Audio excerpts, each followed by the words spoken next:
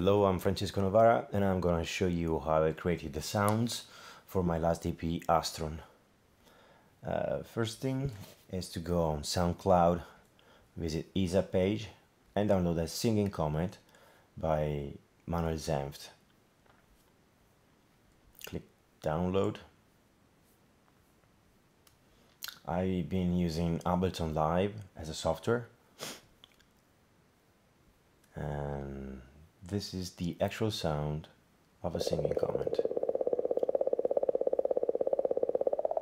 From this sound wave I started creating those instruments that I was looking for. So I was really impatient, so I simply decided to look for a sampler and drop the sample as it is.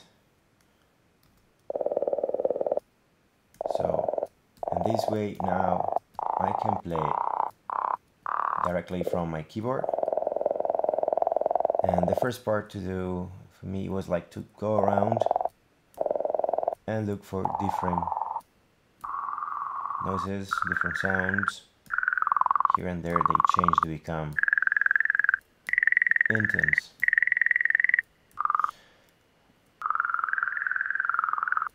So there are many different ways, but I was looking for something fast and efficient, so I decided to go for the third option of sustain mode that lets you have a sort of loop in a region.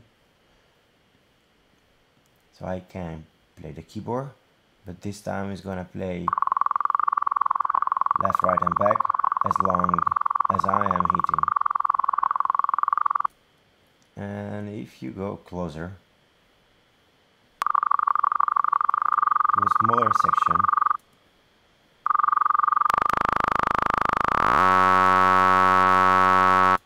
you come up with a sound